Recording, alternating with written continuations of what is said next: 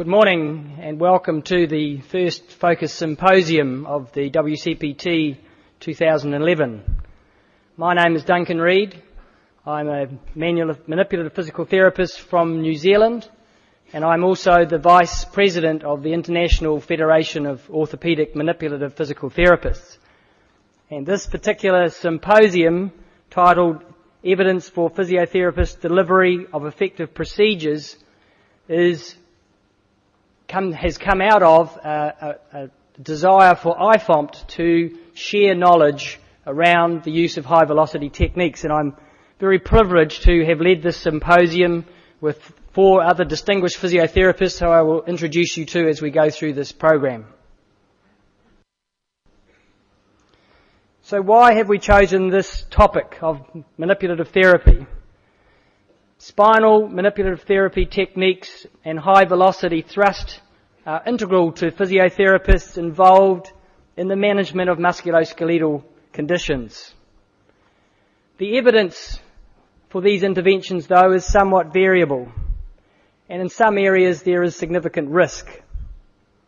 However, IFOMT has spinal manipulative therapy and high velocity thrust techniques as integral parts of the curricula of the 22 member organisations that make up IFOMT.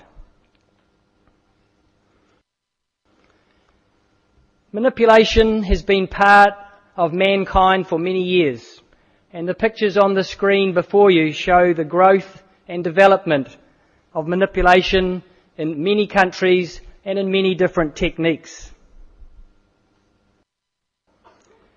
We have seen improvements from some traditional Syriac-based techniques which were perhaps somewhat forceful, including significant amounts of rotation, particularly in the management of the cervical spine, often accompanied by the therapist holding the foot end of the client as well as the head end. And perhaps now we're progressing to more refined techniques which place less stress on certain parts of the body. And we think this is a good direction to head. So let's just consider a definition of manipulation. Perhaps the dictionary definition: to handle something or move it with your hands. In the physiotherapy world, to apply therapeutic treatment to the part of the body. And spinal manipulation, often defined as entailing high velocity, low amplitude manual thrust to spinal joints that extend slightly beyond their physiological range of motion. There are certain characteristics that we also might wish to consider, and these characteristics have been summarised on the slide before you and published in Manual Therapy by Evans and Lucas. So the necessary requirements of a high velocity thrust are that the force is applied to the recipient. The line of action of this force is perpendicular to the articular surface. The applied force is creates a motion at the joint, and that a cavitation often occurs within that affected joint. This is a rather busy slide, but really just demonstrates that the evidence for such techniques are growing, and some of our presenters today are going to expand upon this evidence base. There is also some evidence against the use of spinal manipulative techniques, particularly in the cervical spine, and a fairly well-established paper by DeFabio in 1999, a review of literature of those adverse events following cervical spine manipulation, demonstrated it happened in about 18% of cases. The greater majority of these were chiropractic manipulations, with physiotherapy a much smaller 2%. So these events are rare but catastrophic, and as a consequence of this approach, some have suggested no significant benefit can be shown with spinal manipulative therapy, and there's a recommendation to not use thrust techniques. Other authors, such as Thiel and Ricks, have also recommended that the screening procedures that we use to identify patients at risk also have inherent risk in themselves. As clinicians, we are also challenged by the fact that the true incidence of adverse events is not currently known. A systematic review by Carlesso looking at adverse events associated with the use of cervical manipulation or mobilisation identified in a very small number of studies that there were no adverse events. And so we cannot really draw any definitive conclusions as to how large the risk is. Should we manipulate at all? This study by another review by Ernst looking at deaths after chiropractic found there were 26 fatalities since 1934 and that there may be a level of underreporting with this particular approach. A large number of these patients were relatively young, under the age of 40. The female gender tends to be more dominant in the adverse events than male. And the time between delivering the manipulative event and the adverse reaction is also significantly variable.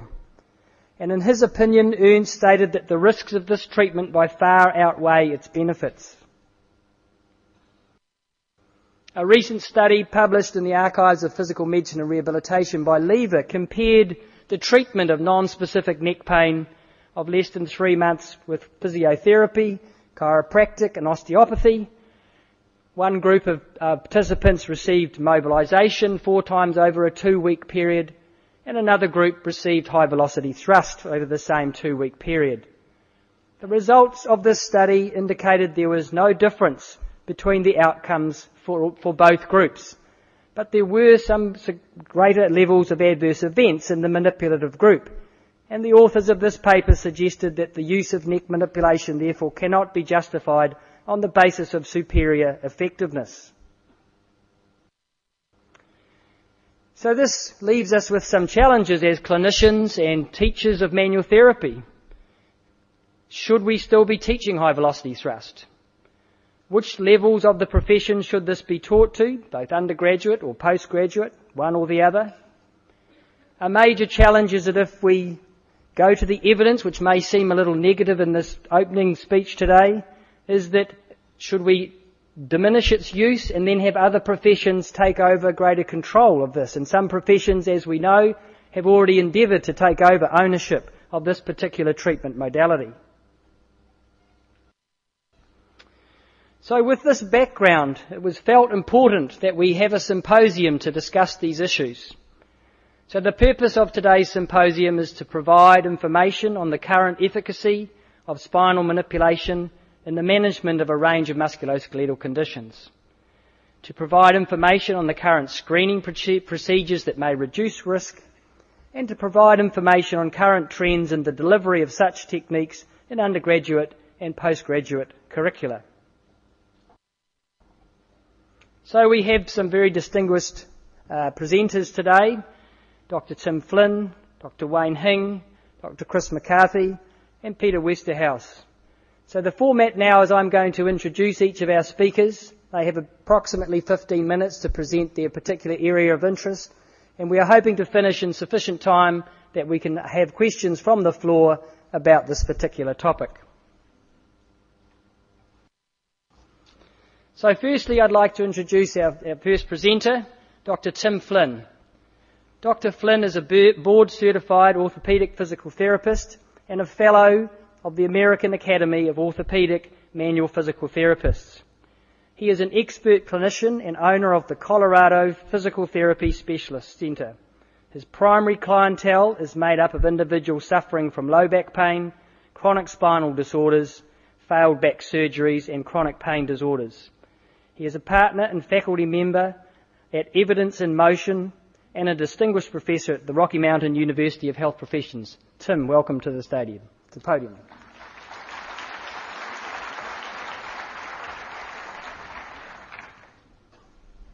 You just keep back. There we go. Excellent. Thank you, Duncan, and thank each of you for attending. It's an honor to be here. I come from a beautiful state of Colorado, which is in the central portion of the United States, and we send our greetings to you all. Well, I'm going to switch gears and talk really about the easy stuff, low back pain. And what I mean by that is that low back pain, it's really a different story. Back pain accounts for approximately 50% of all patients treated in physical therapy or physiotherapy clinics. But I think this quote, updated from Gordon Waddell back in 2003, is still accurate, that in fact back pain was a 20th century medical disaster, and the legacy reverberates into the new millennium. And why these statements come about is this fact that low back pain is both common but also very costly. I apologize for this being a bit U.S.-centric data, but this is the amount of money we spend on spine care, direct medical costs on spine care in the United States. And when you put it in perspective next to cancer and diabetes, you can see that that is a lot of money for a pain condition. Well, let's talk first. We'll break the support into two areas. First, that of more acute low back pain, though these definitions are not clear, but we will say back pain of fairly short duration of moderate severity. There's been numerous randomized controlled trials on this subject, and numerous systematic reviews and systematic reviews of systematic reviews. There's been a lot of discussion on this. In a nutshell, I'll just pull a couple. The Royal College General Practitioners, 2001, their statement was, in acute and subacute back pain, manipulation provides better short-term improvement in pain and activity levels and higher patient satisfaction than the treatments to which it has been compared. The recent American Pain Society and American College of Physicians joint practice guideline basically said if patients do not improve with self-care options, that for acute low back pain, the use of spinal manipulation is recommended, and gave that it's based on moderate quality of evidence, on a large number of randomized control trials.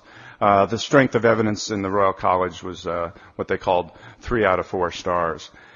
Well, it's very difficult to talk a topic about this when there's lots of information. So I'm going to kind of switch now to this idea of chronic low back pain. And the chronic back pain, the systematic reviews, the more recent one just out from the Cochrane team, has said in general there's high quality evidence that spinal manipulative therapy has a small, statistically significant short-term effect on pain relief and functional status compared to other interventions. However, they did qualify it by saying the effect size or the clinical meaningfulness of that effect was small. In addition, the same practice guidelines published in 2007, when they talked about chronic or subacute low back pain, they listed it among many options that include interdisciplinary rehabilitation, exercise therapy, acupuncture, massage therapy, spinal manipulation, yoga, cognitive behavioral therapy, or progressive relaxation. So a number of things in this chronic population. Anytime we list a number of things, it clearly means we do not have all the answers, and there's a lot yet to be determined on this. Well, let's look at just a couple trials. This is I apologize if all in the audience are very familiar with this trial, but it is the largest trial conducted on spinal manipulation. It was the UK BEAM trial, which stood for back exercise and manipulation. And this trial randomized over 1,300 individuals into 4 treatment groups, that of the general practitioner care, an exercise group, so an exercise-only group, and that of manipulation group, and manipulation and exercise. There are some bifurcations in these 2 groups which were really centered around where the manipulation or the type of practitioner that occurred. But if we just get to the heart of the data, this is actually on the y-axis, the Rowland-Morris questionnaire. Lower values would be the patient doing better. And then across the bottom, we're essentially looking at 3 time points for each of the 4 groups. Best care, meaning physician best care based on practice guidelines. Best care plus exercise best care plus spinal manipulation, or best care plus manipulation and exercise. And in green across all of these are the baseline time points. So those are the mean scores at baseline. Blue is at 3 months and red is at 1 year.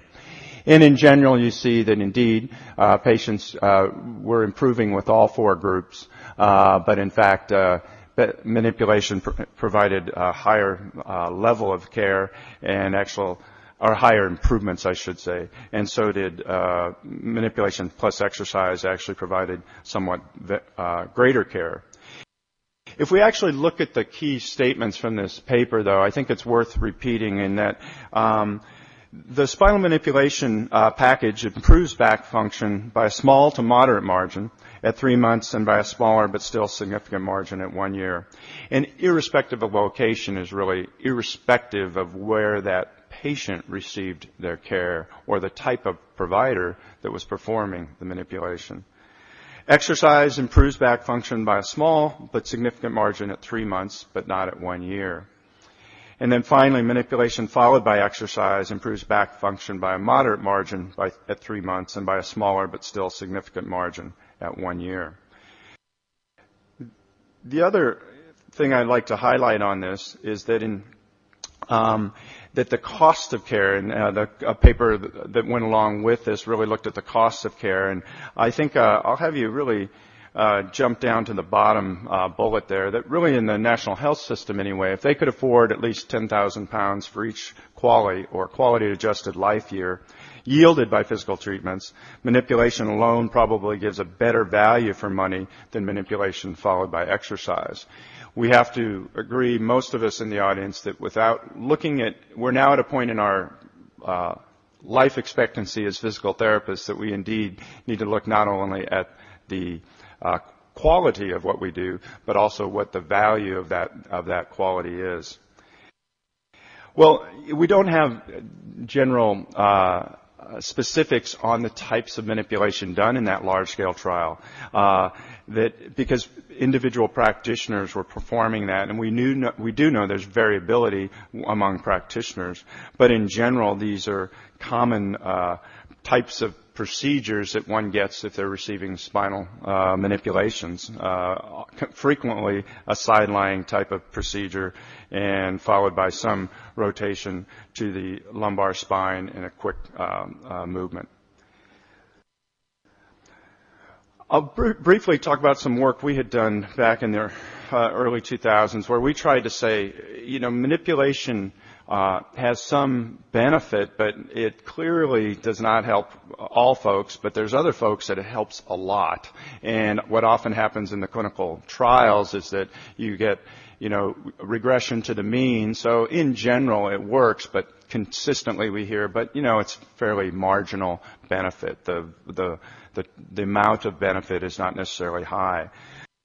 So what we did in this study was essentially just we brought in a number of patients, and they all met basic criteria for being appropriate for care. In other words, didn't have any red flags. But we manipulated everyone, and that came in. But we manipulated them with a very consistent technique, and then we looked to see who would have a fairly dramatic drop in their Westerhuis score, their function disability score. And if they did, they were done with the trial or done with this study. And then if not, they came back for a second visit, and we said, okay, you're either relatively successful or you're not. And this was the type of manipulation done. Again, we would call this a lumbopelvic manipulation just because it targets that region of the spine. Again, if you look, there's rotation occurring, and then some thrust is given down through the innominate. On this, the basic results of this initial trial was, in general, about half the people achieve a fairly dramatic improvement with 1 or 2 sessions of that procedure. And what you see on the x-axis is Westerhuis scores, the y-axis Westerhuis scores, and then you see the group that was successful versus those that were not. And you just say, ideally, if we can identify these people up front, then we'll have a pretty good idea of the patients for sure we want to give thrust manipulation to. There were some factors that predicted success. I think in essence, shorter duration, no symptoms below the knee, low fear avoidance, and they had some hip discrepancies side to side, meaning that actually they had a relative amount of internal rotation on at least one hip, and their backs were relatively stiff based on the therapist's assessment. What followed then was just a look to try to see if this can be replicated. And this study published in Annals of Internal Medicine was essentially, it was a clinical trial, but we embedded this prediction concept within the trial. And in a nutshell, it showed that if individuals received manipulation and were positive on that rule, that those folks had a dramatic reduction in their oswestry at 1 week, 4 weeks, and out to 6 months. These other groups are receiving, this is the other manipulation group. So this group in circles is also receiving manipulation, but they didn't have those factors present. So in fact, they're improving, but not to the degree of those that are subgrouped that were a priori thought to be that manipulation would be effective. Dio, who's written a lot, and I often say is a therapeutic nihilist, meaning nothing works in back pain. If you read the back pain literature, you often hear nothing works, nothing works, nothing works, whether just take your advice and be happy and go on. But I think we're seeing that there is changes, and even he noted that, for these folks, it seems like that is a slam dunk type procedure. It's sometimes hard from a perspective of trying to push this out into the medical community beyond physical therapy. So this just took a look at it pooled the data from 2 studies, so a larger sample size, and basically showed that if you just have 2 factors. If you have acute low back pain, meaning it's relatively recent in nature, and no symptoms below the knee, you're very likely to respond to manipulation. 9 out of 10 times you'll have a fairly dramatic improvement in that patient, which really argues for this, in my opinion, for this idea against the idea of wait and see and self-care. It'll go away, just keep you out of our sight. So I really think that, again, we set up patients for failure early on if we don't provide them relief. And so this would argue that get people in early. So let's just ask the question, what factors really determine whether or not a physiotherapist will use thrust manipulation in low back pain? And I think the data is compelling enough that we should be using it often, but when you look at this, there's lots of factors that therapist factors based on what school of thought they come from, where they trained, their lineage in the manual therapy world.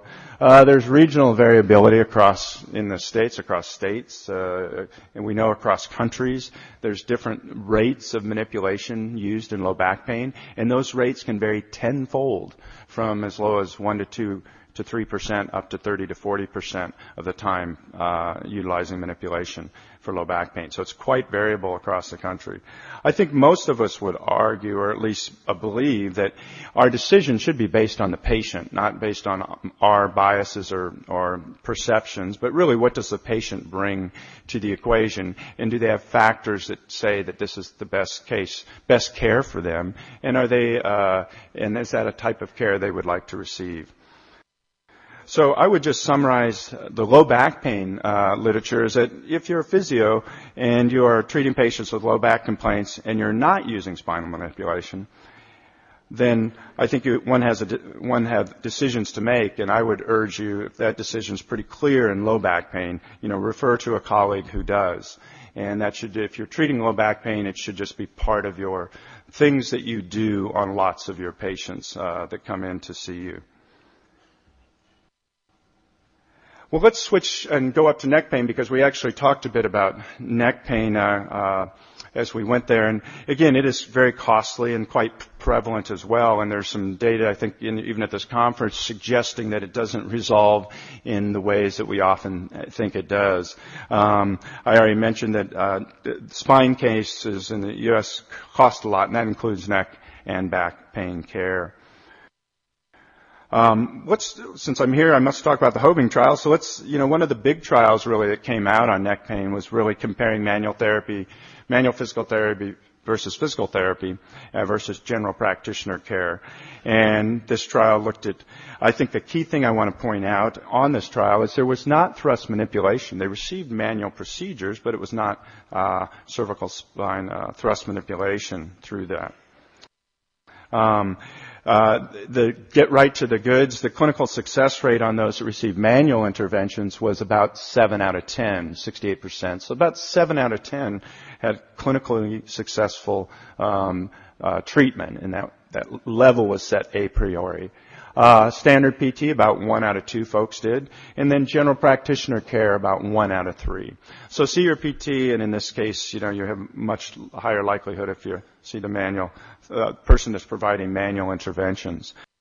The number needed to treat was actually very low, which is a statistic that really shows how, in my mind, it's much more powerful because as a patient, we really don't care about the variable, what these effect size are until it gets to the level that, hey, I'm better, and it's at a high level. And basically this shows that for every 3 patients you send to someone that's providing manual procedures with neck pain, you will receive, for every 3 patients, 1 will receive full recovery, and 7 for standard PT.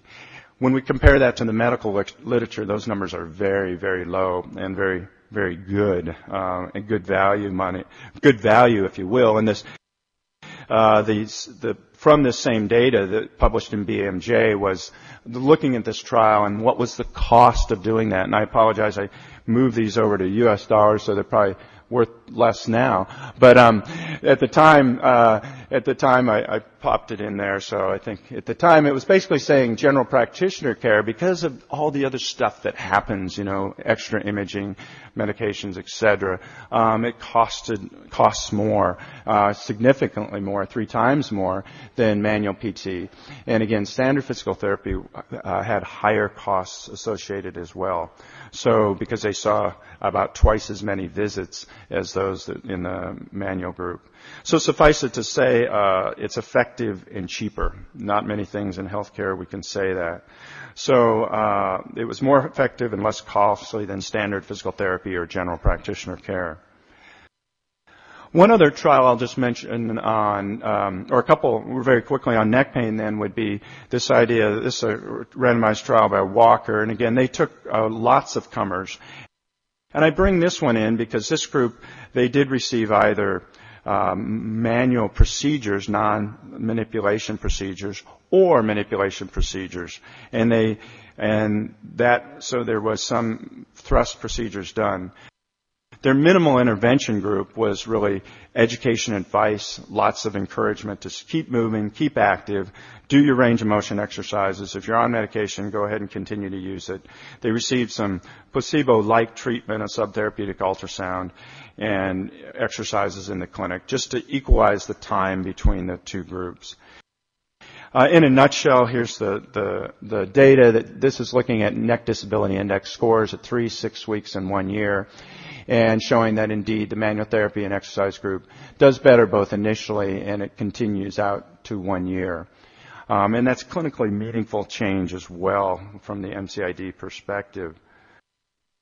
Another thing to look at, though, is this graph's a little busy, but this is the number of episodes of care over the course of the year. So the groups that continue to seek care. In other words, where they're still seeking care for their neck complaints. The blue is the manual therapy and exercise. The red's the minimal intervention. And what's interesting is overall, the minimal intervention was continuing to seek care. In other words, they had not, from the patient's perspective, they were still hurting units and still hurting, so they were going on to receive care. So the costs of that clearly are high, and additional costs that are put forth if you could recoup by just giving them a better, more procedure at the time.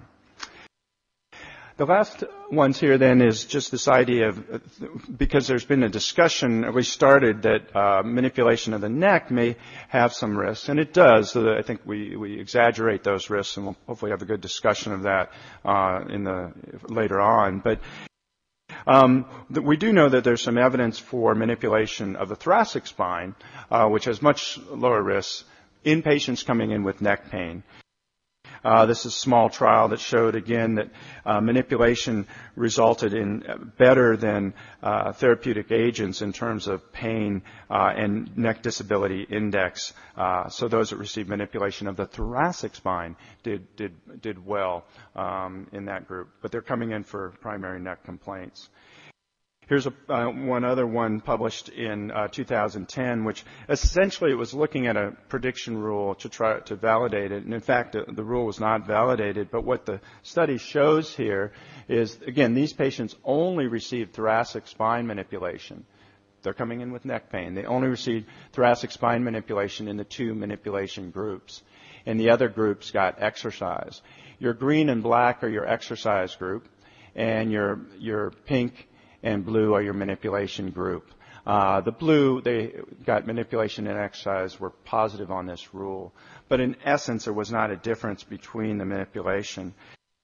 And in fact, if you just look at manipulation and exercise compared to exercise only, at all 3 time points, the manipulation and exercise group does better. Again, thoracic manipulation, range of motion exercise for the neck. No direct neck treatments in this study. Okay. And then finally, this idea this looks at the same data, but it looks at it from a perspective of improvement. So these folks had a greater than 5-point change on the global rating of change score, which means they're successful, if you will. And what you're seeing is the manipulation group at 4 weeks and 6 months, significant differences in the number of patients that had received full recovery, if you will. So out to 60% at 6 months compared to the exercise-only group, arguing again for manual interventions in that population. The types of interventions would look something like this, of the thoracic spine, where there would be thoracic manipulation done in prone, whether it be thoracic manipulation done in supine. Generally, this is thought to be a procedure that tends to flex more. Oops, that one didn't show. Sorry about that. So this would be more of a thoracic manipulation of the upper thorax. So these, again, are the types of procedures done for individuals coming in with neck complaints in the studies that we just mentioned. Because often we say, well, what types of procedures were done? Okay. And then just finally, those cervical rotation was not done. So again, cervical spine techniques were not done in the trial, though as we will talk later, I just wanted to present this idea that, mid-range type rotations. So in closing, I'll say, when it comes to neck pain, if you're a physical therapist and you're treating patients with neck complaints and you're not using cervical spine manipulation, that's all right. Okay?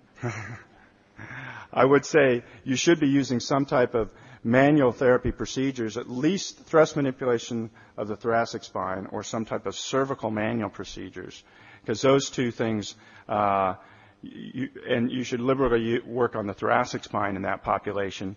And if not to the above, if you're not doing that, refer to a colleague. Okay? So thank you very much.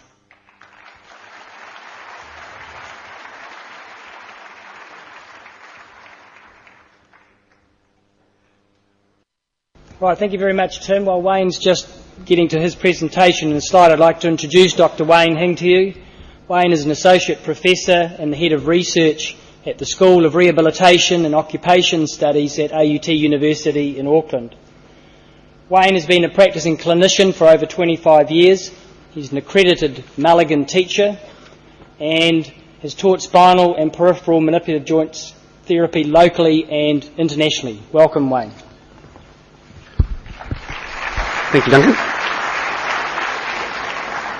I'm just putting my timer on, Tim. 15 minutes in New Zealand is a lot shorter than Americans, but here we go. Well, I'd like to thank you for inviting me here and coming to Amsterdam again. I came here 21 years ago when I was living in London, so it's good to be back. It's interesting though because things haven't changed. I love Amsterdam. Everyone's riding around their bikes, but you've got to watch which way you're looking.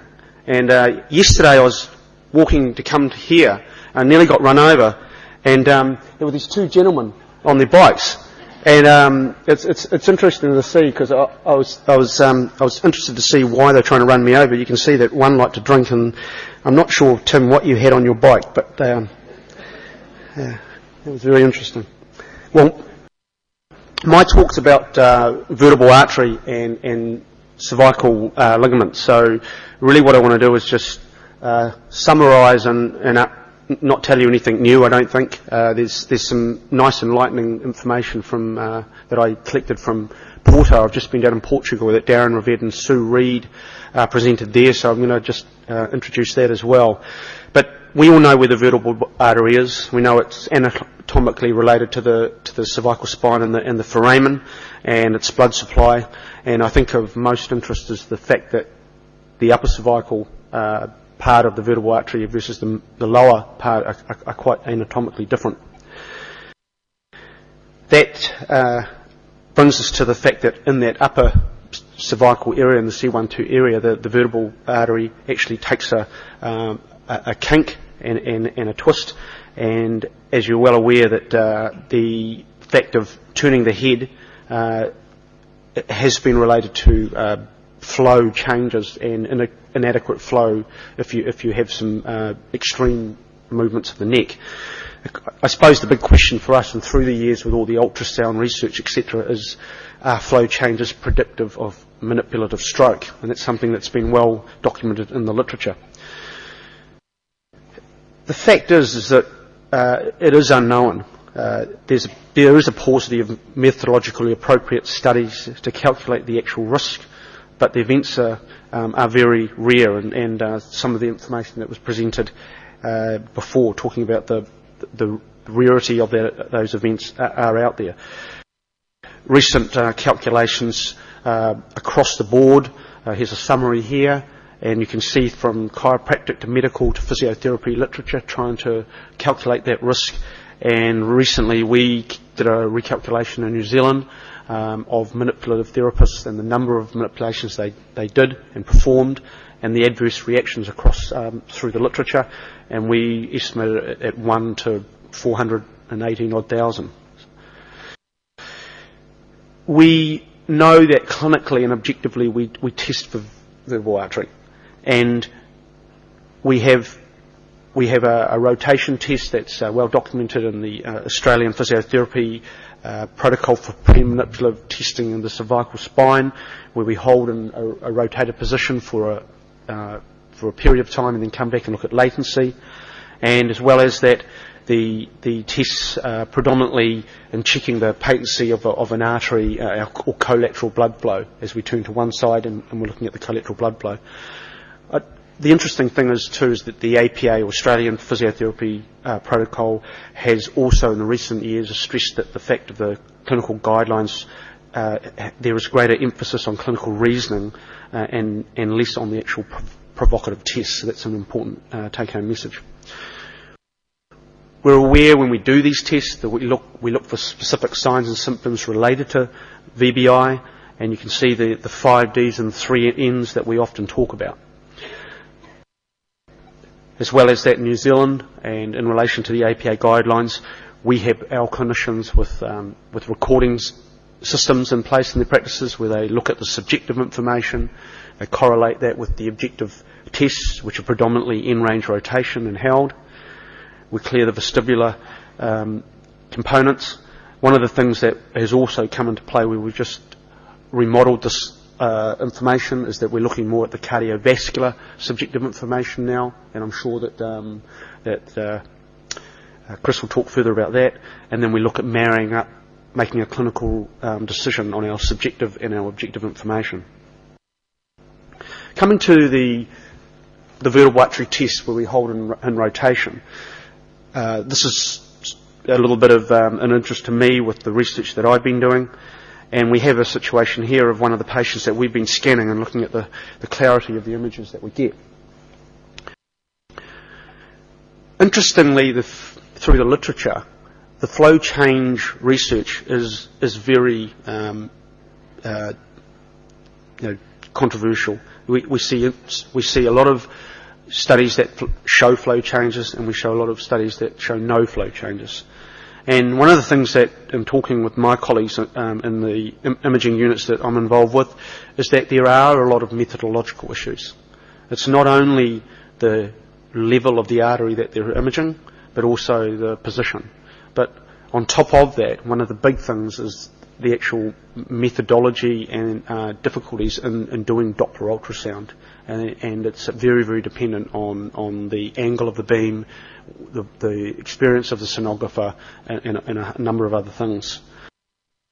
So the verbal artery, the validity of these tests, we know that there's a wealth of ultrasound research, and the validity is very questionable. You know, there are false positives that have been presented in the literature, and there's been false negatives. And there's also been the in vivo studies that have proved to be inconclusive. Mitchell's review in 2007 basically stated that the controversial findings of the blood flow studies highlight the necessity for caution and jurisdiction in interpreting all pre-manipulative test results. What I want to highlight now is when we're talking about incidents, Sue Reid, who's doing a PhD down in Newcastle in Australia, is looking at dizziness. But one of the things that she did, and we talked about in Porto, was that she had to screen all her patients.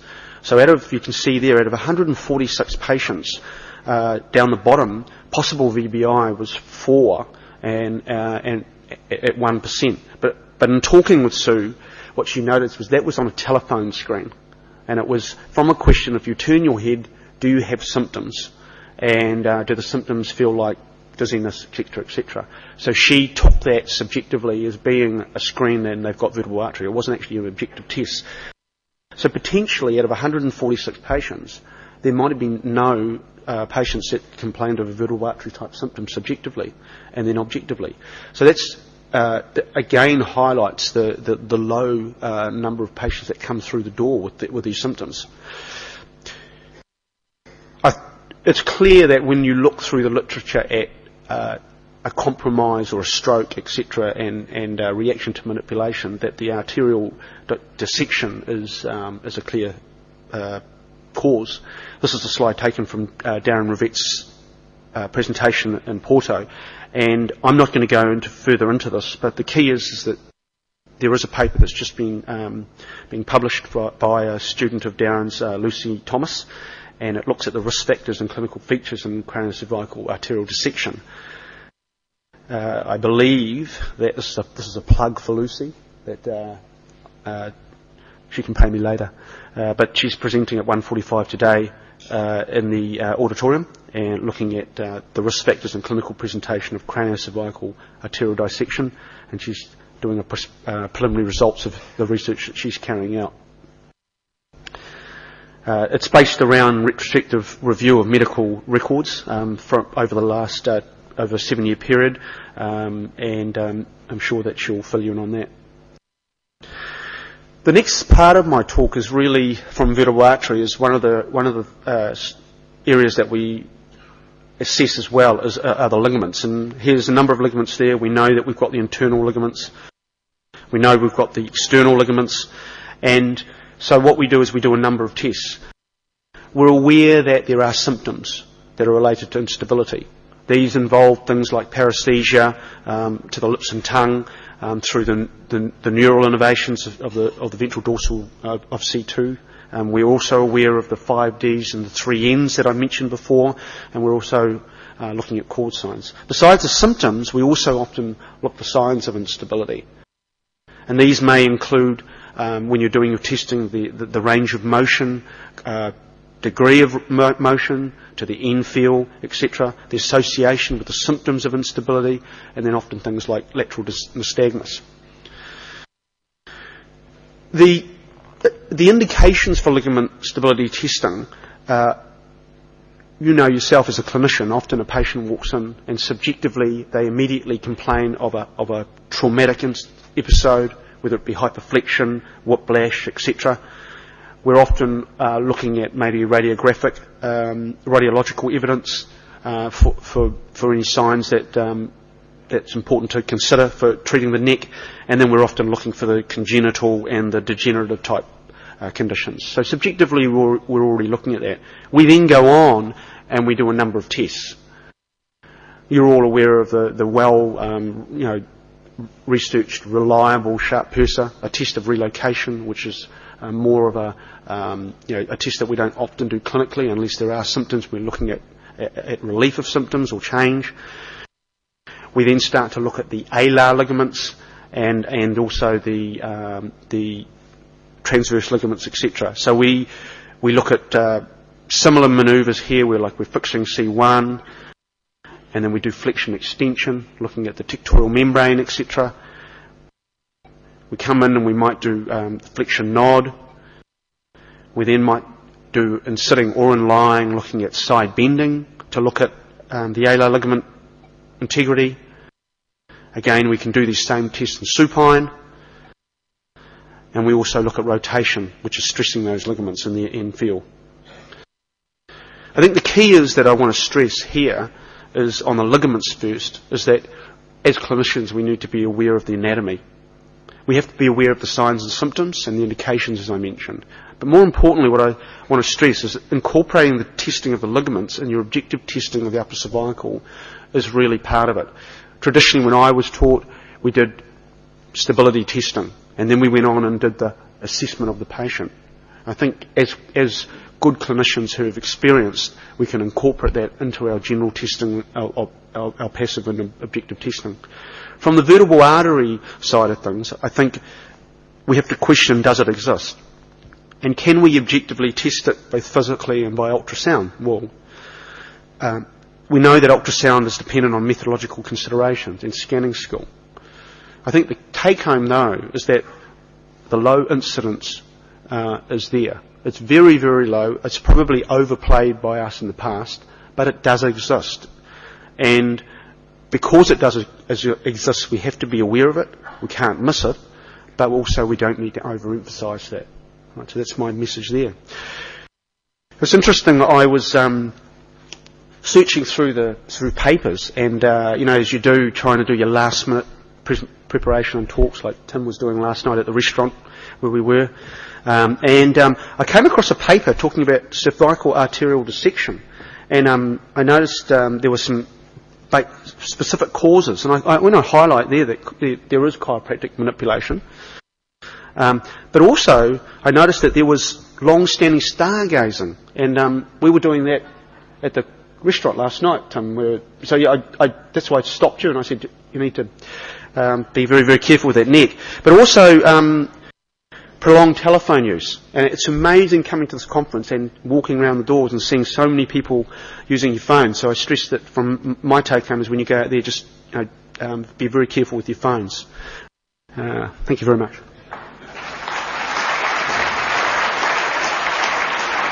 I've got 1 minute 33 to go, Tim.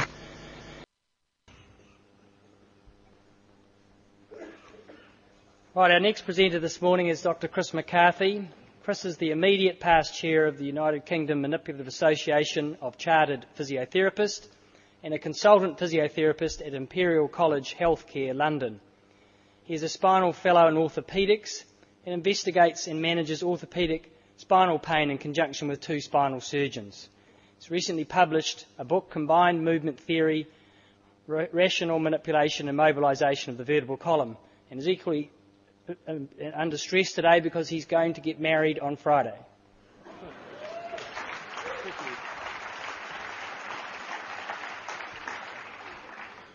Dankjewel. Dankjewel, Duncan. Goedemorgen. I learned some other Dutch last night. Goedenavond. 2 beer, alsjeblieft. Ik hou van jou. En €55. Something went on last night, but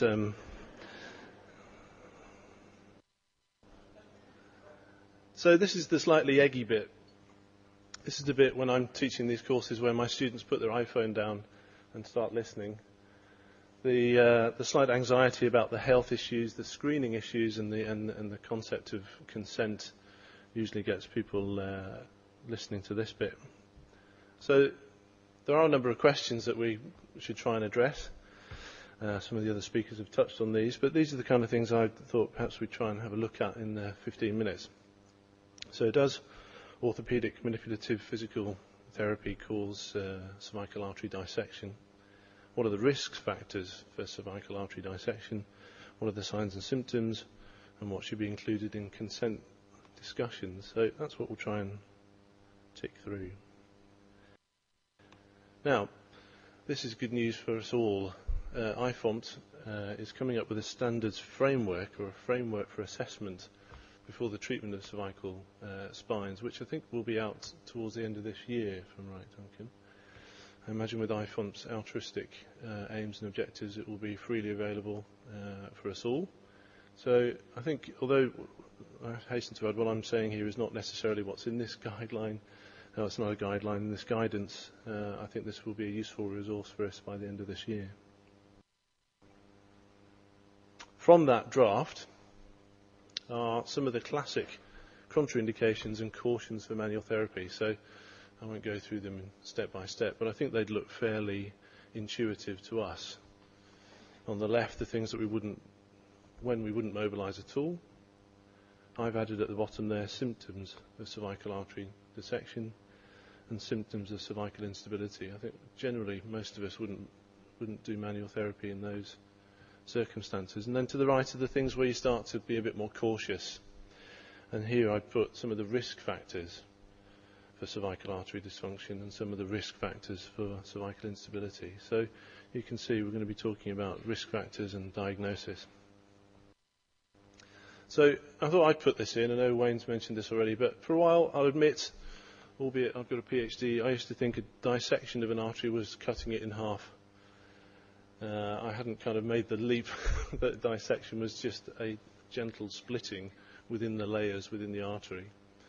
You soon begin to realise when you realise what a dissection is, how fragile that situation is. There we have a small tear just below the intimal lining, hematoma, add a bit of atherosclerotic fat, and it's a vulnerable state. So first question, does orthopedic manual or manipulative physical therapy cause cervical artery dysfunction? Well, you can see the slide here. This paper I would recommend to you if you want sort of one of those seminal papers, which is an excellent summary of the literature up to 2007 and looks at the relationship between cause and effect between cervical manipulative therapy and stroke. This is an excellent paper, but of course most of the literature is on chiropractic. Their conclusion, based on 3 good quality case control studies, so rather than just a retrospective review of cases, case control studies, so going to the event and then going back into the past of those people who've had this event and looking to see if they've had chiropractic or other treatments. These were the conclusions fairly clearly. In young folk, you're 5 times more likely to have visited a chiropractor within a week of your cervical artery dissection. There were no associations over 45. And so in terms of the figures that they came up with in 2008 here, was that for every 100,000 people under the age of 45 who receive CMT, approximately 1.3 cases of dissection will occur within a week. Thanks very much. So, but it's a bit more tricky than that. It's a bit more complicated than that. But it kind of gives you a flavour of the size of the risk we're talking about here.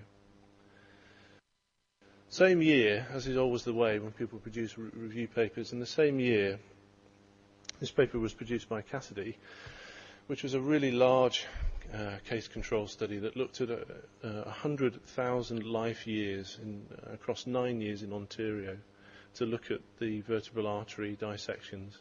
They found 818 vertebral artery dissections in that massive cohort, and then again went and looked back to see where they'd been prior to them having their dissection.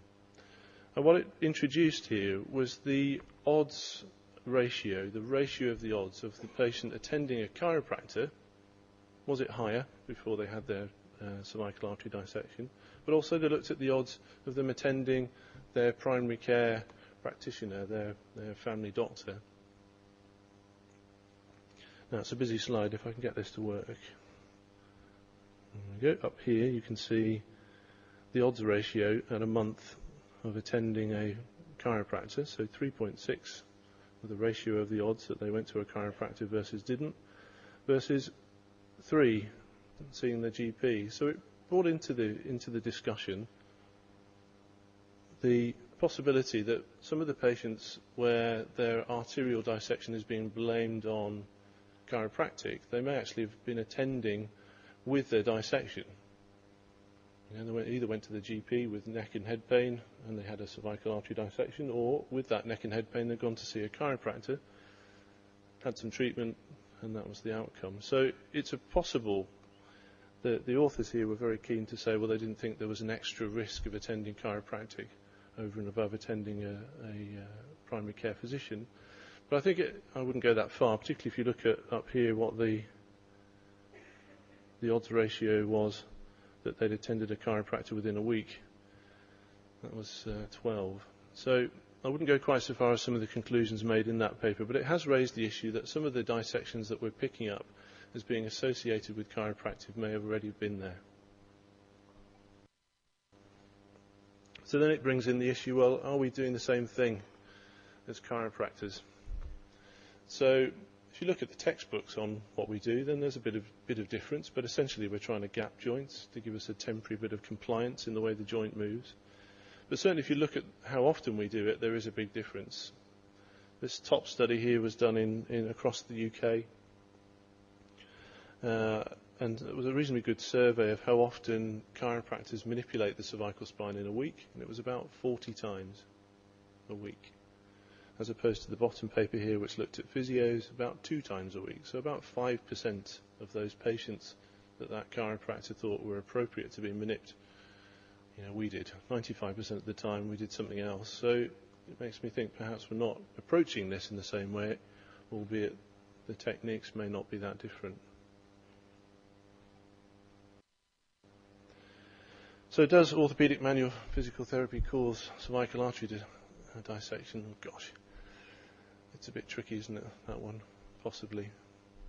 We'll come back to it. But what are the risk factors? Well, it looks like spinal cervical manipulation is probably a risk factor. But let's look at some of the more recognised ones. Spontaneous cervical artery dissection in the internal carotid artery is about 2.6 in 100,000 patients, 1.3 in the vertebral artery. So that's about 1 in 25,000 people will have a cervical artery dissection within the population. That's higher than I thought. And if you look to the left, this is the list of conditions that will up the chance, up the odds.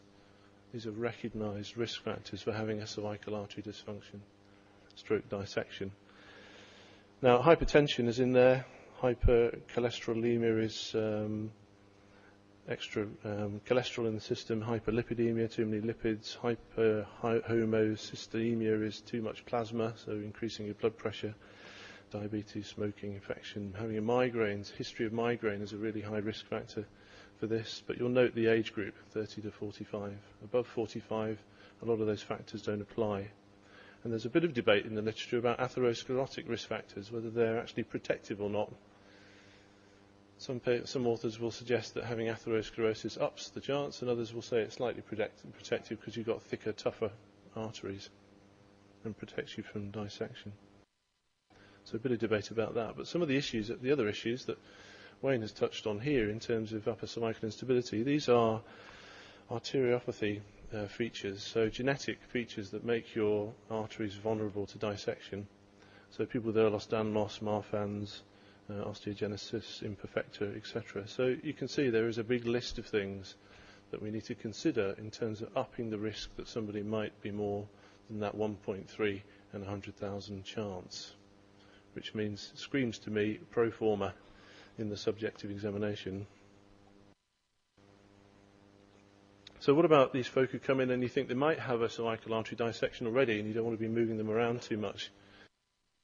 So, again, busy slide I'm afraid, but this is straight from a fantastic article by Pieter, who I think unfortunately has recently departed this world, so our thoughts go to his family and him. But you can see these have been well classified into non-ischemic and ischemic events and symptoms. Broadly speaking, the vertebral artery patients have sort of posterior upper cervical neck and head pain, and the carotid artery have more sort of side of the face and anterior neck pain. The carotid artery folk are more likely to get a Horner syndrome due to the anatomy. I'll show you a slide in a second. But the other thing that comes out from the literature is this sudden onset headache. It's a sudden onset, and it's thunderclap is another description you see quoted oft, and also that it's something that they've not experienced before. So maybe there is something in being able to identify these people by the pure description of the headache that they have. The 5 Ds and the 3 Ns, it's 5 Ds and the 3 Ns. There's the A for ataxia. It's the bit I always forget. So we know the 5 Ds: dizziness, drop attacks, diplopia, dysarthria, difficulty saying the words, dysphagia, difficulty swallowing, coughing. Ataxia is the bit I forget: nausea, numbness and nystagmus. But this screams to me, look, we need to be doing cranial nerve exams. You probably think, well, we do, but you'd be surprised how many folk don't. Cranial nerve exam, I hope, is in the undergraduate programs these days. It's certainly in the postgraduate manual therapy programs in the UK. But if we've got someone with a headache, we need to do a cranial nerve exam. That means looking at the way the eyes work, the way the eyes move, the way the face feels, the way the face moves, the way the tongue moves, the way the neck moves. It's simple stuff. We need to do it with headache patients. And we also need to start taking blood pressure values for people with headaches. So, a few things to think about. How do we put all this together? We've put all that together. We're having a chat with them. We'd like to suggest that we do a cervical manipulation. How does the chat go? Well, we could start with, we're in a good place in terms of doing a treatment that's effective. There's great evidence for the effect of manual therapy in cervical spines. You summarise the evidence, you're doing something that's effective. Tim's highlighted it really nicely. So, broadly speaking, doing manual therapy for the cervical spine, good thing to do. Then we've got this paper. And this paper has thrown me into a bit of angst, because what this paper has very effectively looked at is the rate of recovery. My little problem with a lot of RCTs and manual therapy was that we'd missed the rate of recovery. For me, manual therapy is about getting people better quicker. They'll get better if you tell them to move, but manual therapy is about doing specific work to get them better quicker. This study has looked at rate of recovery, and the rate of recovery is the same between manipulation and mobilisation. So this is a tricky one. You're looking at the adverse events beyond the ones we've talked about. Nice review in manual therapy here. The biggest adverse event you'll get with manual therapy is an increase in neck pain, treatment soreness for 24-48 hours, equal between manipulation and slightly higher for manipulation than mobilisation, but not much. That may be an important part of our function. Having that treatment soreness may be part of our therapeutic effect. If you look at what the pleasure pain centres are in the brain, and how we reduce fear about pain, then changing it one way or another can be very useful. So, on top of that, then, we've got the possibility that we can cause a cervical artery dissection, although we have to be careful that we haven't overestimated our effect. So it's a difficult one. The consent issue is a difficult problem, and this is how I feel most of the time. I hope this isn't how I feel on Friday when I'm wearing that garb and being asked a few questions.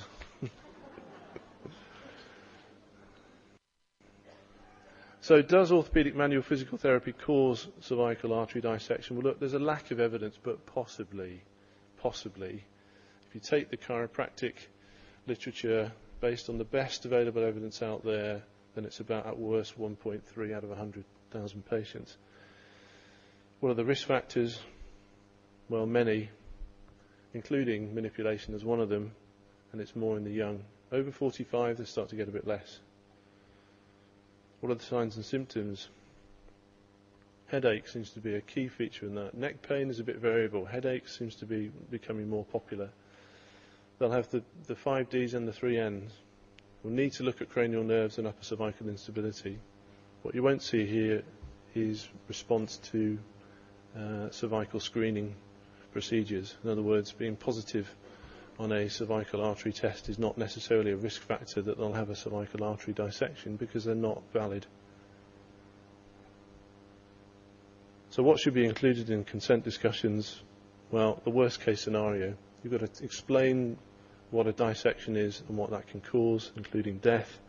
We've got to stress the small odds on the whole, but the key thing is you've got to stress the uncertainty. There's a small chance, but what you've got to say to folk, I feel, is that you can't tell them exactly what their risk is. You can't tell them exactly what their odds are, because nobody can. It's just too uncertain.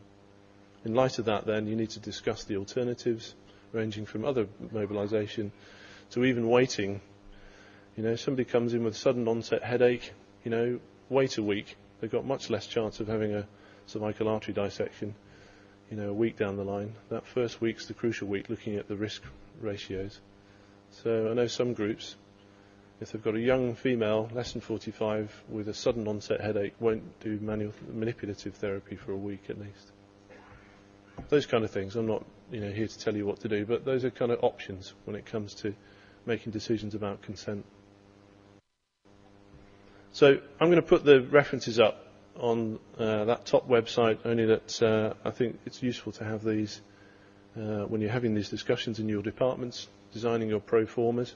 If you want some guidance that's there already, the MACP have produced some guidance that's freely available, and thank goodness to iFont, at the end of the year there'll be something freely available on this, on their website, no doubt. Thank you very much. Thank you, Vel. Top scenes.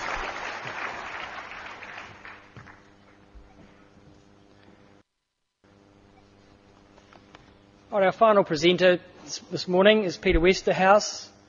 Pieter is a qualified physical therapist in the Netherlands in 1981. From there he moved to Switzerland, where he currently practices. Since 1988 he's been teaching postgraduate courses in manual therapy in different countries in Europe, and has been involved in teaching orthopaedic manual therapy education programs in Germany, Switzerland and the Netherlands. His main subjects is teaching quick high velocity thrust techniques. Welcome, Pieter. Thank you very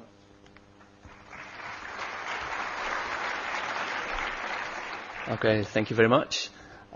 So as you can see, I'm originally from Holland, but I moved to Switzerland already 30 years ago, and I do most of my teaching in German, so my English will not be as fluent as the speakers before me.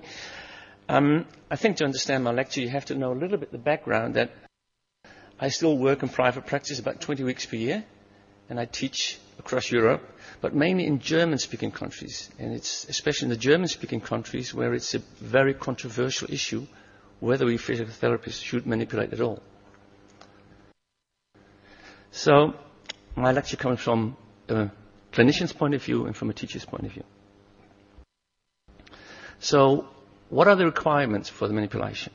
And what do we need? Yeah? Well, we should have the knowledge. Yeah? What does science tell us? Well, when should we do it? But of course, more important, when should we not do it? But maybe the most important thing is that we need the clinical expertise, the clinical mileage, the patient mileage. You have to feel, you have to sense it when the problem needs a manipulation. But again, more important, you also have to be able to smell the rat when it doesn't need it. And then, of course, you have to have the manual skills. So what does the evidence tell us? When does it need it? Yeah? Now, Tim has been talking about clinical prediction rules, where people have been looking at factors which predict which patients are most likely to succeed with manipulation. And if you take all these studies together, most of the studies, they have in common that you should always exclude the contraindication.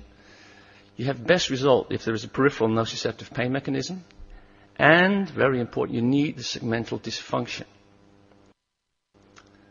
Now, depending upon which concept you're coming from, the segmental dysfunction is described in different terms. Some people talk about the manipulable lesion, so the somatic dysfunction, the subluxed vertebra, the locked joint. So many different concepts have different terms for this. Where I come from, we like to talk about the segmental dysfunction in the sense of hypomobility. So if this is an essential requirement, how do we find it? Now, my speakers before me have been talking about the importance of a thorough assessment, which includes subjective assessment, physical examination. And within the physical examination, the mainstays are an analysis of active movements, then the segmental assessment of intervertebral movement, the PIVMs and the PAVMs, and then, of course, also the specific instability test, which Wayne has been talking about. Now, I'm going to show a few clips. These are not actual patients, but these are course members. You have the course which show the same type of movements the patients had, because from a legal point of view, it's not allowed to make pictures of patients. So this first woman, she has regular feeling of locking of her neck. Now, if you look at a mid-cervical extension, especially on coming back, okay, you can almost see the pain coming there.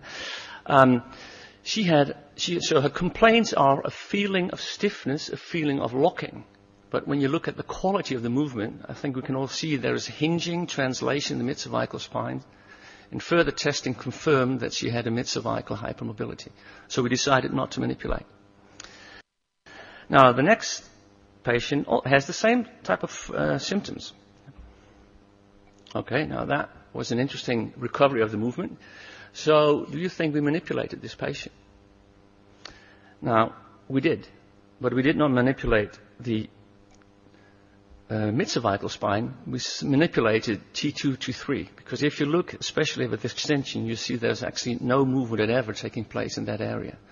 So she would fit in Tim's story where he talks about manipulating the thoracic spine in patients complaining of neck pain. And of course, it's not only the active movement, you have to confirm it with the physiological movements.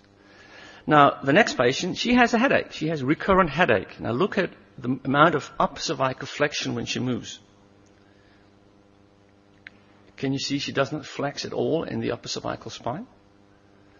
With extension, there is hardly any movement in the upper cervical spine.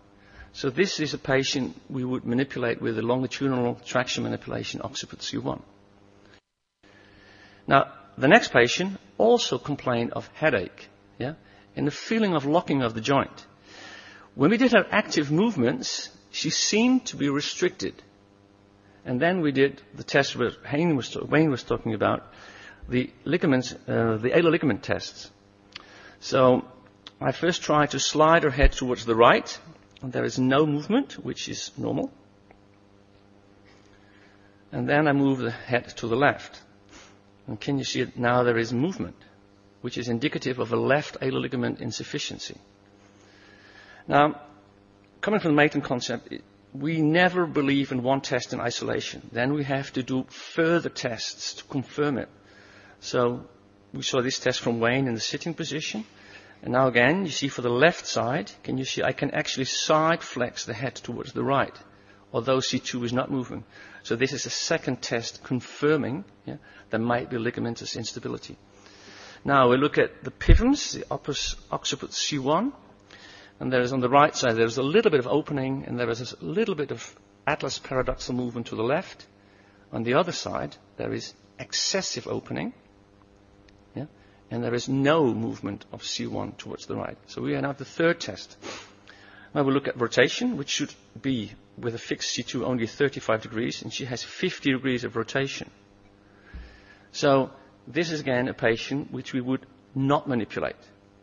So it is the analysis of the active movements, then the confirmation with the PIVMs, and then the excluding with the ligamental stability test. So when you do your passive assessment, we are looking at the good old movement diagrams, and I love them for teaching. You would like a joint which has a limitation and which has little pain at the end of range. But sometimes you have joints like this. They are very, very limited, and they are very, very locked, yeah? But also very, very painful. So you might go for a manipulation of the thoracic spine in this case, but you can also adapt your timing. In this type of lockings, you can use so-called early timing, where you don't go to the end of the range with your presetting, but you manipulate from the beginning. So to find the manipulable lesion, you have to do your physical examination, and it's important that you put the active movements in relation with the epiphyms, in relation with your pavums, in relation with your specific instability test. So it's all about the clustering of the examination findings. Okay, now we know from the clinical prediction rules when to do it. Yeah? We now know how to find the manipulable lesion. Now we come to the skill. So what does it need? Yeah? What does the skill? Of course, you have to know an exact knowledge of the technique. And the way we teach the manipulation, you do sequencing of movements. It's a bit like combining movements. So you first do the first movement, then there comes a second movement, then comes a third movement. Yeah? And then, very, very important, is the end feel with the setting up. I'm going to show two subjects.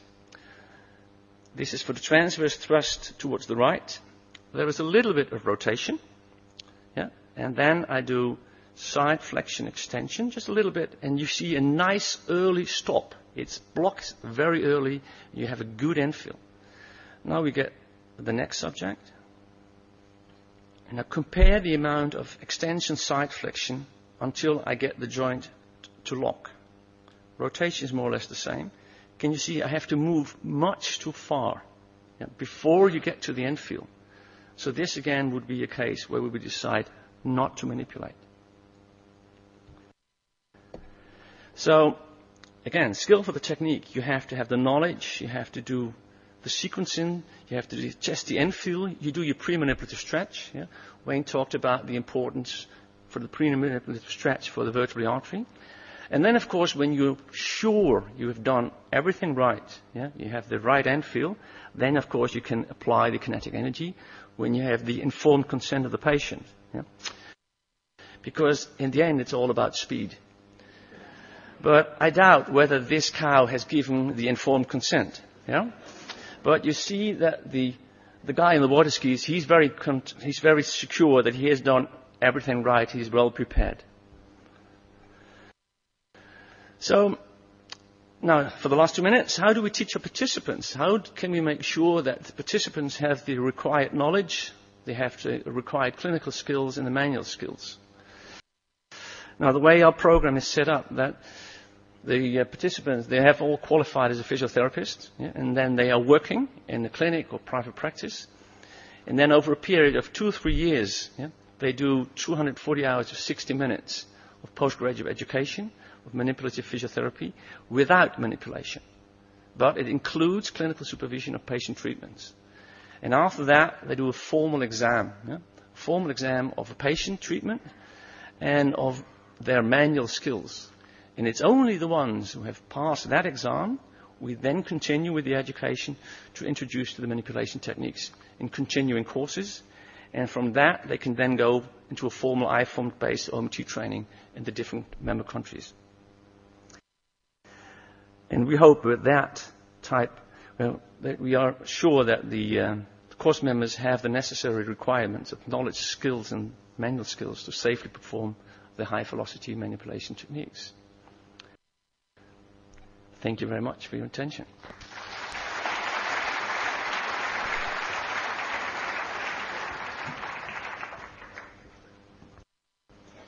Thank you very much, Pieter. Now we have some time for questions from the audience. And what I'd like you to do is come to the microphones which are placed in the corridors and state your name and country and then the question you wish to address to the panel member. So please feel free to come and ask some questions of the panel based on the presentations this morning.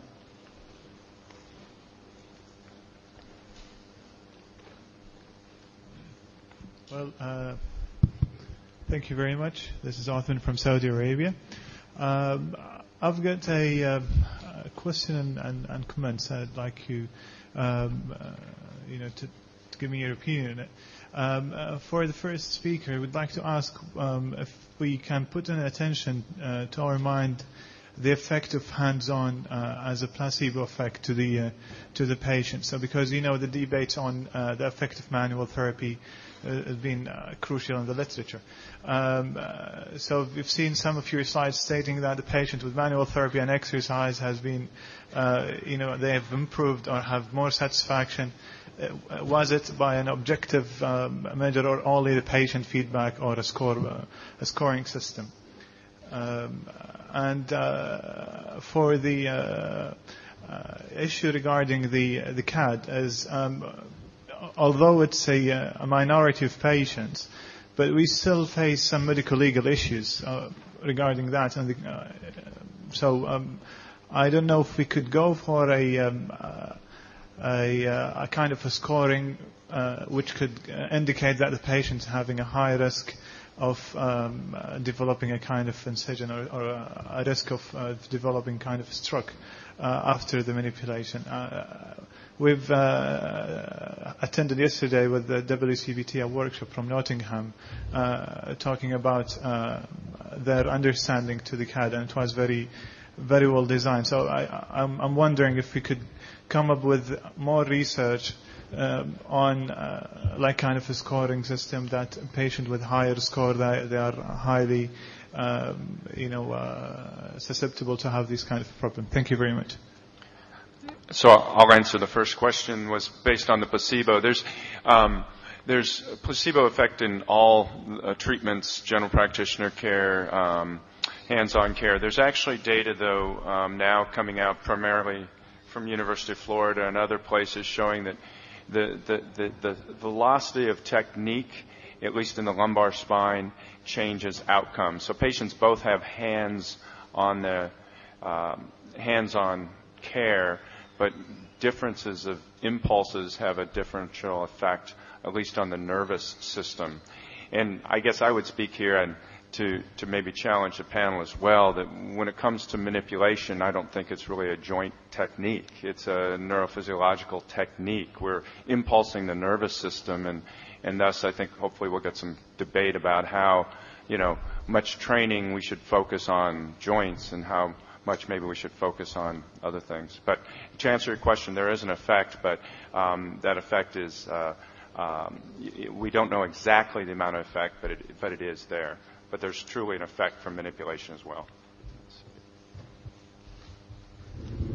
I think on the future research front, in terms of the risk factors, then we will need a multinational case control study, massive international case control study, cohort study, that's coordinated around the world to really answer the question about what orthopedic physical therapists do, because we don't do as much as other professions, and we're nowhere near them. We don't have an adverse event reporting system, and there's a whole host of things that if we really wanted to answer this question properly, we could do, but it would mean investing in it.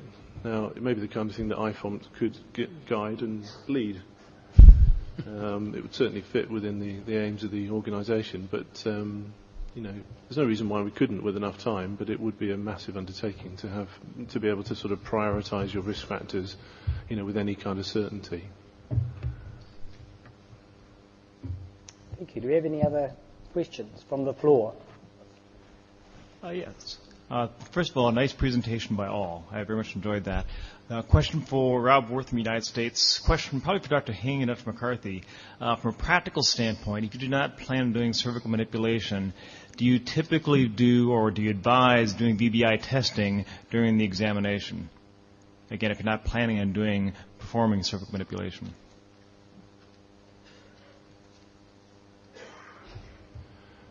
VBI, vertebrobasilar insufficiency, was the kind of old term. In the old days we used to follow the Australians and do 15 minutes of neck turning and twisting and sitting and lying and this kind of thing. And then somebody thought, was this valid? So now we know it's not valid. We don't. I wouldn't recommend that with people. I would with everyone who you're planning to move their neck around. You do a pro forma which includes all those subjective features that we talked about previously, plus the cervical artery. The physical assessment for me for a query cervical artery dissection is a cranial nerve exam and blood pressure testing.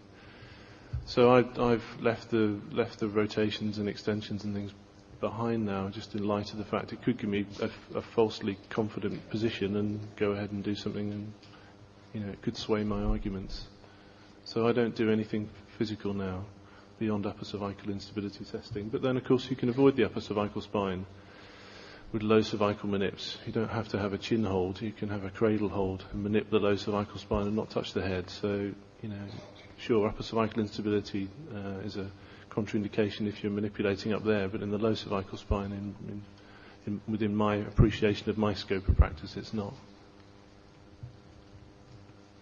I think the other thing too is if you think about it, it's in-range rotation, and you're going to assess in-range rotation.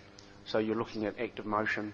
You're looking at when they do their active motion, they turn to the right. You just say, "Can you just hold it there?" You very quickly. You can use the Chinese count of 10, which is a lot quicker, and then you come back and pretty much you've screened them. So as you were saying, in the old days we'd do hold extension, hold rotation, hold extension rotation, and 45 minutes later we're now on to assessing them a bit more. So, yeah. Number 6.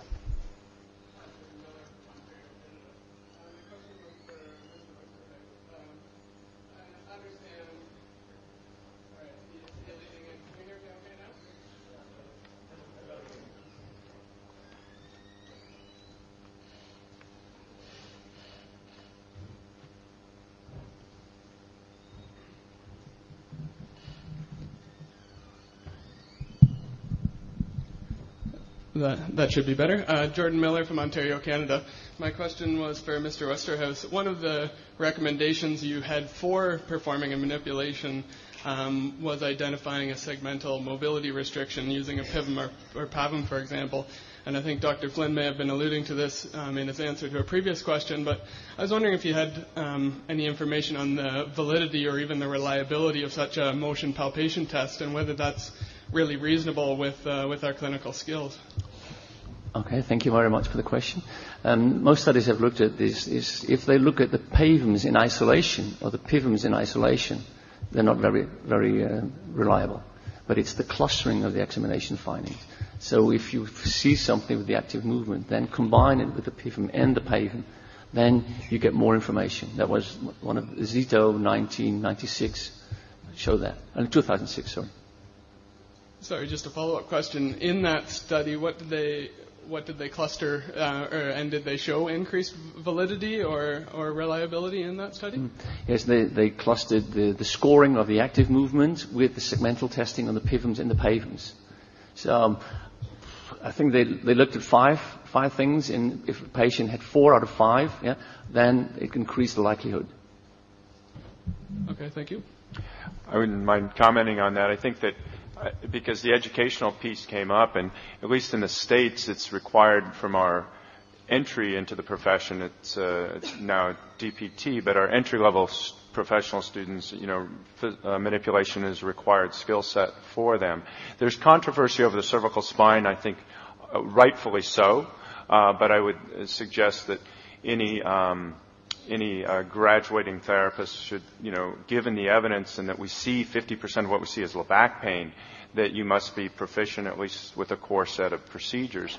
And I guess I would just challenge Pieter to say that I don't believe that you require hundreds of hours to learn those skills. In fact, I think that we actually we've created artificial barriers towards learning skills. And the motor skills, like any motor procedure, requires repetition, repetition, repetition. And you gain experience in the clinic clearly, but just as I expect a physician to be able to treat the common cold or allergy or something like that, come in my GP, I would expect my physio to be able to treat me with my low back pain with current best evidence, no matter where they are, or refer to someone else. Number 3. Hello, my name is Paula. I'm from Brazil. we have seen that spinal manipulation has also been effective to people with shoulder pain. As I work with shoulder pain, I have seen that most studies with spinal manipulation have shown improving pain and also in range of motion of the arm. So there are not many studies evaluating the effects of spinal manipulation on scapular kinematics and muscle activation. I'd like to listen a little bit about this. There was one study done in Holland, actually, by Bergmans, a few years ago, where they looked at 150 patients, and they divided them into two groups. One group received classic physiotherapy.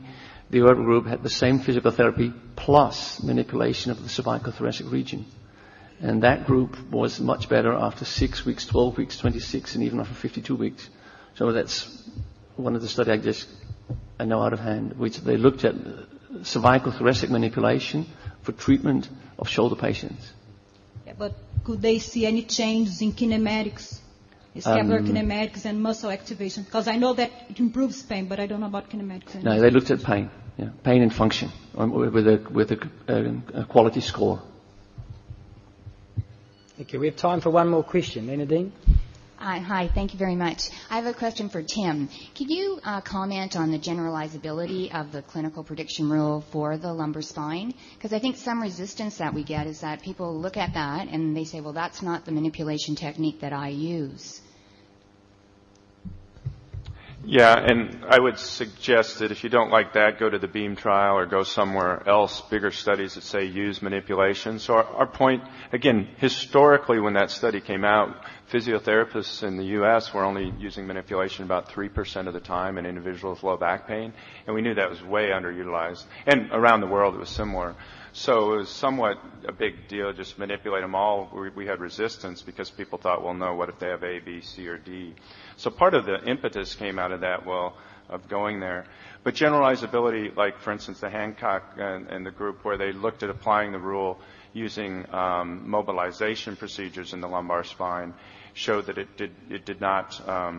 was not predictive of doing mobilization procedures. You need to have thrust manipulation. When Cleland and colleagues studied that rule they gave a group supine thrust manipulation, they gave a group a side-lying lumbar thrust manipulation, and then they gave a group PA mobilization. The two groups that got thrust manipulation improved at similar rates. The mobilization group did not. So I think the technique is less important than the patient. Because at the end of the day, you're rotating the lumbar spine and low. You're aiming low, so to speak, and rotating the lumbar spine and giving a quick impulse. And if we think it's more a neurophysiological response, it's probably less dependent on exactly the level that we're there. And I know that's a bit heresy. And that doesn't mean that we do not try to be as precise as possible, because I think that gives us softer hands, gentler, more skilled movements. But it's more important to choose to do the manipulation rather than to choose which technique you do, and perhaps even which level in low back pain. Just make sure you aim low. And that's for the initial, okay? That gets your initial pain and disability down. And then if you want to get more refined on the third and fourth treatments, that makes total sense. But just a final comment is that, when we underutilize manipulation, we think we're being less risky. Well, that's pretty risky to do that. And again, I'm talking low back. Okay, at least where I come from, if patients don't get better, they get chemicals that have side effects, including death. They get surgeries that have side effects, including death. And these people go on to spend a whole lot of money on a bad health care, and that harms them. So I think physios have to get out of this perception that just because I don't do something that the evidence tells me to do means that I'm not causing true harm to patients. So. Thanks. I think that's a very important point.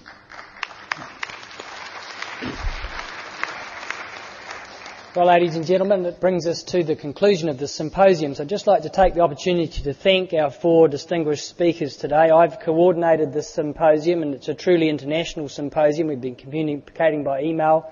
I think they've done a fantastic job at bringing together 4 fairly coherent presentations from all parts of the world. So if you can just put your hands together and thank the speakers.